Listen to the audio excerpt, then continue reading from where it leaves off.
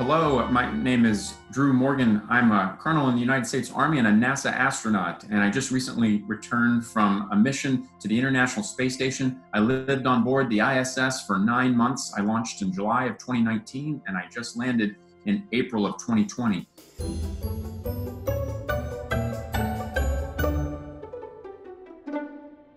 Well, Arthur, great question. It's actually very basic. For the most part, NASA requires us to have a degree. We must study in university, science or engineering, and then pursue an advanced degree to the master's level in one of those areas. And it could be any kind of science. It could be physics, it could be chemistry, it could be biology. In my case, I'm a medical doctor. I also have an engineering degree. I studied environmental engineering.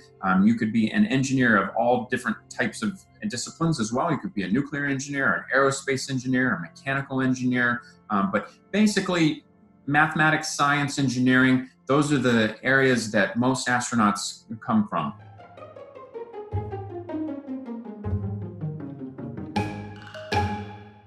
Well, Isaac, in space, our time is very precious. So all of our time is scheduled for us. So we wake up in the morning and we go right to work. And we do things like maintaining the ISS. The ISS has been up there for over 20 years now. And so there are pieces and parts that we have to change out, change filters, install a new computer.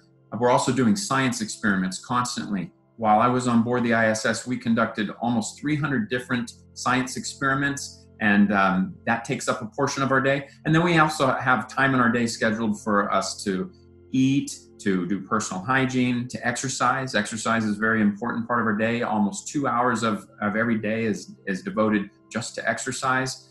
We also have time to look out the window. We also have time to call our families. I'm able to call using a voice over internet phone. So every moment is scheduled for us.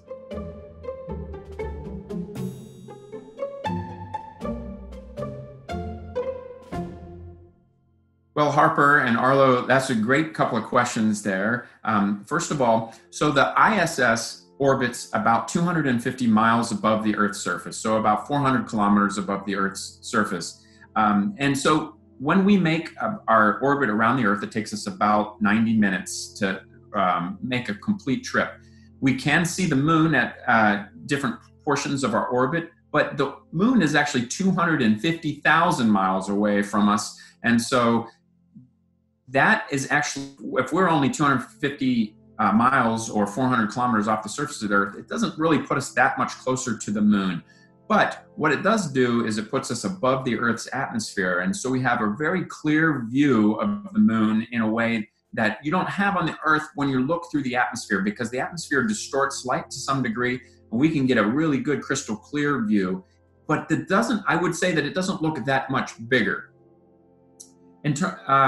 To your question about sunglasses, do we wear sunglasses in space? So in fact, we do have to wear sunglasses when we look out the window in a window called the cupola, which faces the Earth and gives us a 360-degree view of the Earth.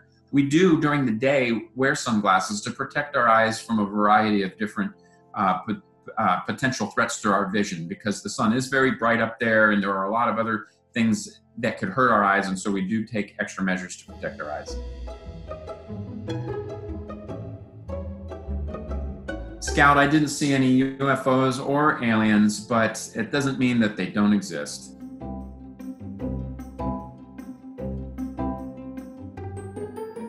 Diane, sleep is important on Earth and in space, and we actually, I mentioned that every moment of our day is scheduled, and the time that we sleep is scheduled too. We're scheduled for 8.5 hours of sleep. We can get more if we'd like. We just go to bed a little bit earlier. But sleep is very important because we do get very tired up there, and we need our minds to be very well rested for each work day because our days are very full. When some astronauts describe feeling like they get better sleep in space, and others feel like they don't get as good a sleep as they do in space, or it takes them a couple weeks to get used to. I will say that I had some of the best sleep of my life up there because your body's very relaxed, and it's very cool and dark inside of our crew quarters. It's very, very comfortable. I slept very well. Our crew quarters, they're we each have something the size of a very small closet or a small phone booth. If you're familiar with what a phone booth is, very, very small, not much bigger than I can barely just about reach my hands out and touch the other wall. It's pretty small, and it has a sleeping bag in it. And where my crew quarters were positioned was on the wall. So I actually was sleeping in the upright position relative to the ISS. But we have no perception of what up and down is in space. So it just felt like I was sleeping, floating.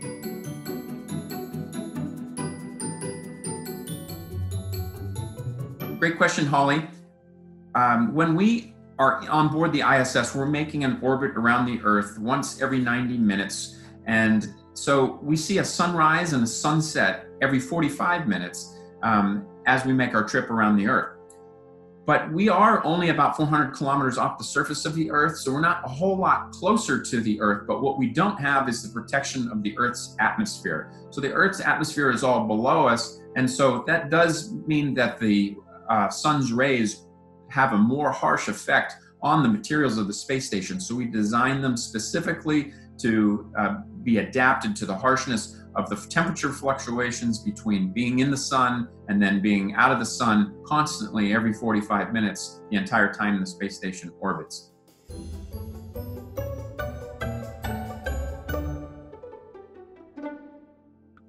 One other thing that we do to preserve our observations is that we often are taking samples, and our samples are preserved by freezing or refrigerating, and then we return them to Earth on a vehicle, a cargo vehicle returning to Earth, like the SpaceX Dragon, which allows us to return samples to the Earth for the scientists to then study after they return. Yes, Beck, we need to bathe in space to keep clean. We do have a towel that we can connect to a machine that puts hot water in it for us, and then we wipe down our bodies, we wipe down our hair, and it cleans us up very nicely. I always felt very clean, and nobody ever told me, none of my crewmates ever said that I smelled badly.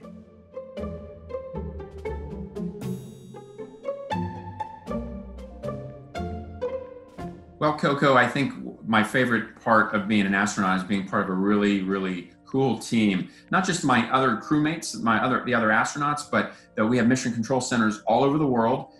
We have mission control centers in Houston, a mission control center near Tokyo, Japan, one in Moscow, Russia, and then one near Munich, Germany.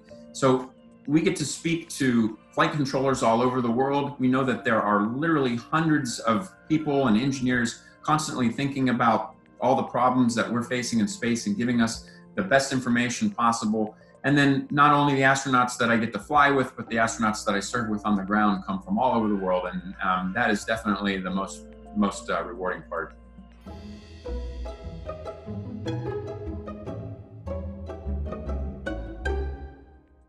Well, Ruby, the lighting that we have on board the ISS is very similar to the lighting that we would have inside on Earth. And I found that colors look very similar. So I think if you had blue eyes on the ground, then you would have blue eyes in space under the lighting inside the ISS.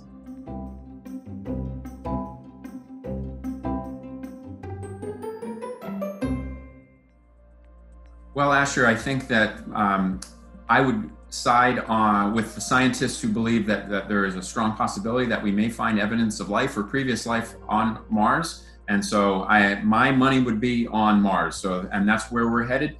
And NASA right now has developed a program called Artemis to return to the moon, in the area around the moon and the surface of the moon. And then that will be where we rehearse for ultimately going to Mars. And that's where we'll get to answer that question.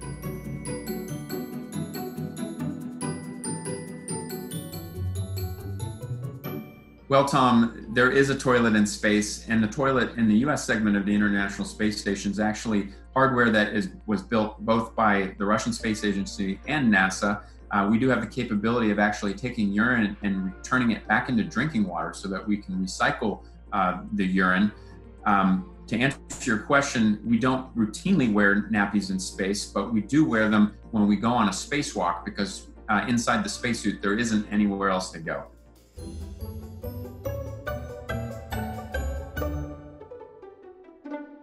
Well, Fenella, I can honestly say that I don't know that I saw any other new galaxies.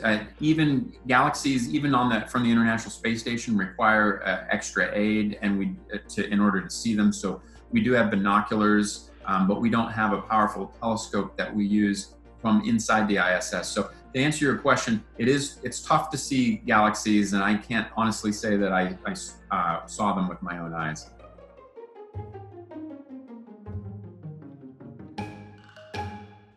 Hamish, it's a great question. And the answer is yes, I can see my house and I can probably see yours. We just needed to know exactly when we were flying overhead and when we looked down.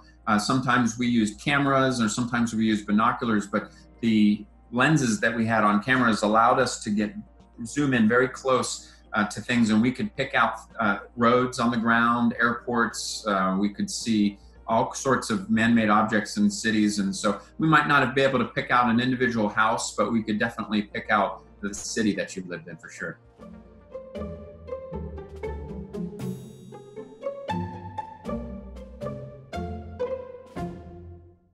Well, Alexandra, I love to answer this question. I think the most important thing is that you pursue what you love, then do that with excellence, and then be a good teammate, good team player. Those three things can take you far in life. Can't guarantee that it will lead to being an astronaut, but it will lead to a fulfilling career.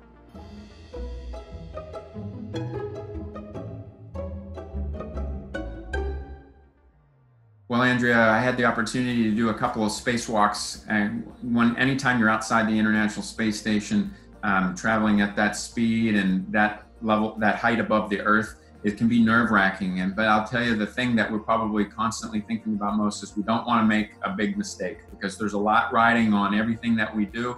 We're doing repairs at the station, and everybody on the ground is counting on us to do exactly the right thing. And so we make sure that we listen to instructions very carefully and we do exactly what we're told, nothing more and nothing less.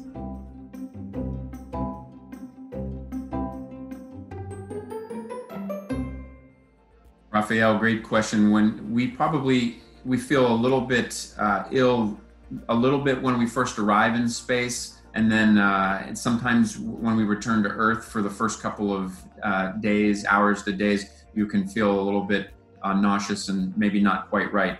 But in terms of illness, like infectious illness, colds and flu, we do a really good job of making sure that those types of bugs don't get on board the ISS. So the whole time I was up there, I was never sick from an infectious source, but we do feel a little bit nauseous when we're first getting used to weightlessness and that disorientation. That can definitely make you feel a little bit sick for a little while.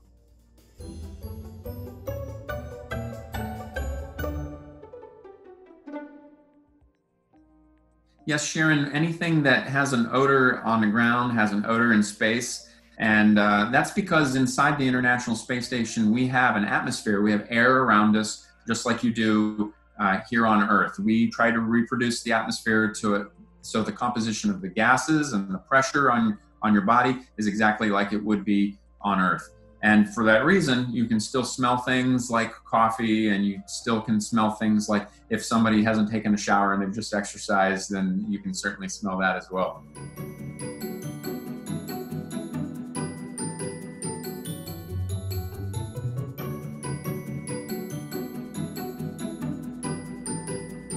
Yes, and when I look down on the Earth, and all astronauts, when we look down on the Earth, we see an Earth without borders. And we see that there are clearly things that affect us all equally.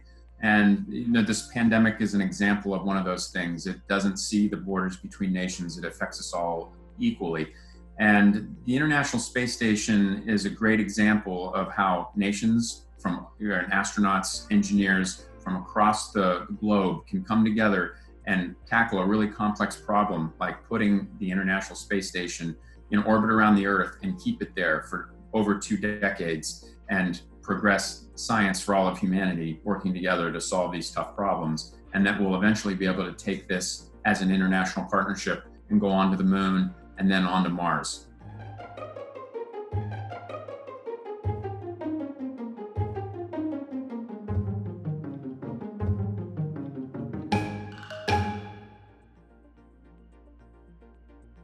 Wow, Michael, you get the award for asking the most complicated question. And the short answer is I don't know, but I think that this is something that we're going to need to understand.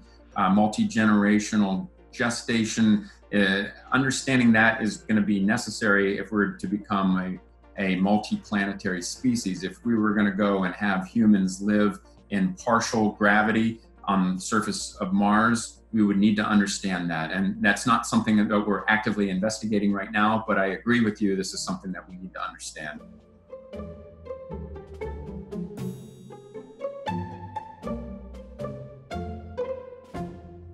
Izzy, Daisy, this is one of my favorite questions to answer. The camaraderie, the being a part of the team, being up there with crewmates who are your friends from around the world is by far one of the most cherished memories I'll have. I was up there in space for American Thanksgiving, for Christmas, for multiple birthdays, and celebrating these things with my crewmates. Sometimes celebrating holidays that are specific to our country, sometimes celebrating holidays that were specific to another country. It was all special. It was all great. And then probably the thing that topped it all off, though, was returning to Earth and seeing my family for the first time after I hadn't seen them in over 9 months. So that was a very special memory too, was bringing it all together and coming back to Earth.